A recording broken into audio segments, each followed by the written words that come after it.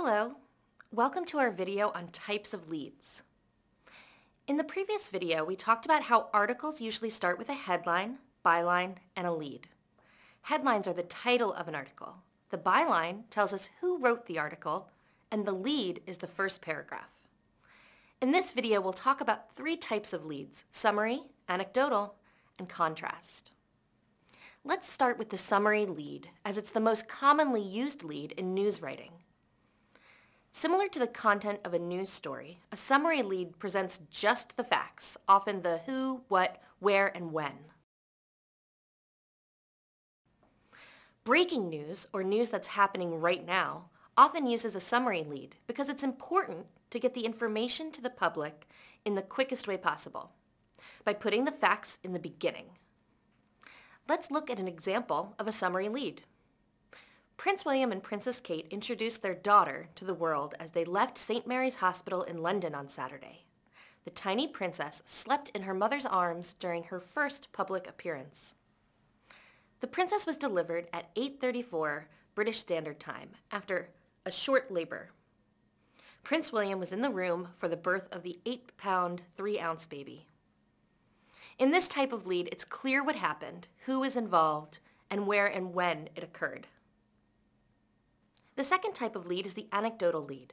An anecdote is a personal story. Therefore, an anecdotal lead grabs the attention of the reader or makes the reader interested in reading more by introducing a personal story of someone involved in an event.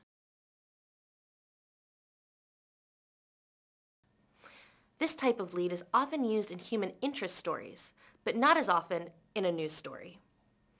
These types of leads attempt to make the reader emotional about an issue. Here's an example.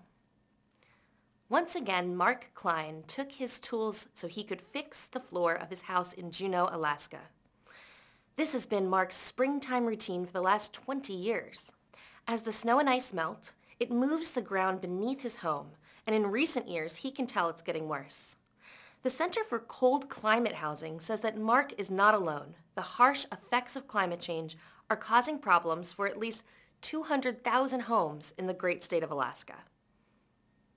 From this lead, the reader knows that this article will be about the effects of climate change. The third type of lead is the contrast lead.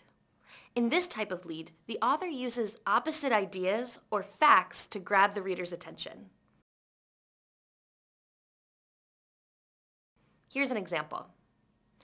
10 years ago, Mark Zuckerberg was a college sophomore sleeping through his college days while staying up all night coding his little-known website, Face Smash. Today, Zuckerberg is worth $46 billion, and that website, now called Facebook, is one of the most popular social media sites in the world. The author contrasts Mark Zuckerberg's life before and after his success to try to excite the reader into reading the rest of the article. A contrast lead, similar to an anecdotal lead, is generally not used with news stories, but is used with investigative journalism or human interest stories. As you can see, the first paragraph in an article is oftentimes the most important. It's the first paragraph that helps the reader decide whether or not to read the entire article. In this video, we talked about three types of leads: summary, anecdotal, and contrast. In the next video, we'll talk about the process of writing a lead.